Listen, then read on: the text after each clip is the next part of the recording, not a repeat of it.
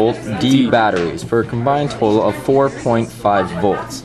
Here we have the terminal end, or the negative terminal, and the positive terminal. Clarky will take one of the metal conductor plates and attach it to the negative end. He will then take the positive conductor plate and attach it to the positive end. From the negative end, we'll go down the wire to the end and attach it to this light bulb. From that light bulb, we will connect another wire going towards another light bulb. Then we'll attach that light bulb to the positive conductor plate. The energy will travel from negative through to the bulb, through the bulb, to the other bulb, and to the positive conductor plate. Now, we will this is an example of series. And Clarky, power.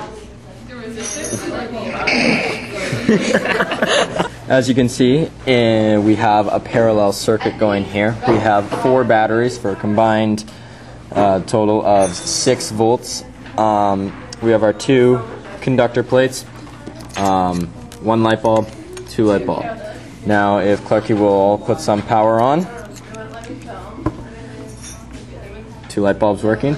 Now, in parallel here, if the second light here will work if this light bulb is taken out. Light bulb taken out, and it still works. That is the idea of parallel. Lucky son of a gun. Let's go have a...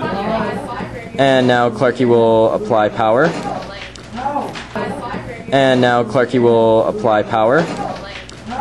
And we have light in both bulbs. Now, in series, if you take out one light bulb,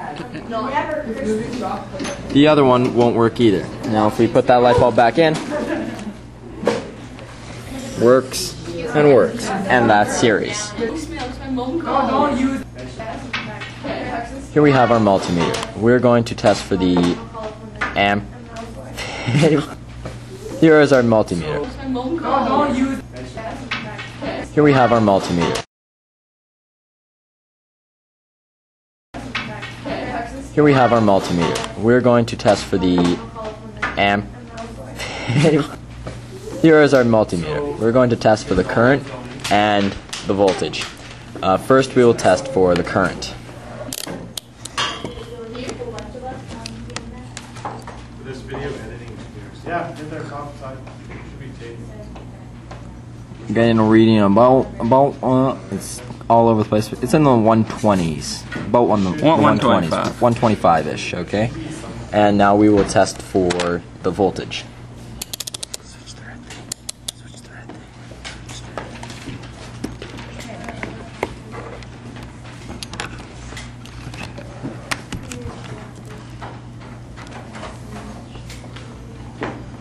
We're getting about 4 volts. So yeah, and time. To figure out the resistance, we're going to use a mathematical equation to figure called Ohm's law to figure out the resistance.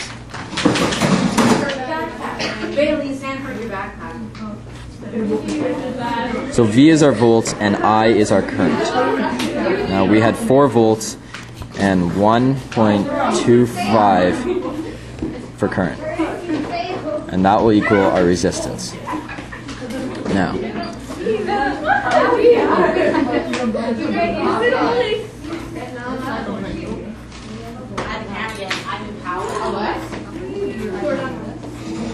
4 divided by 1.25.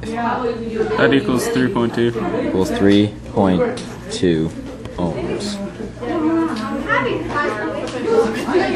Ta-da!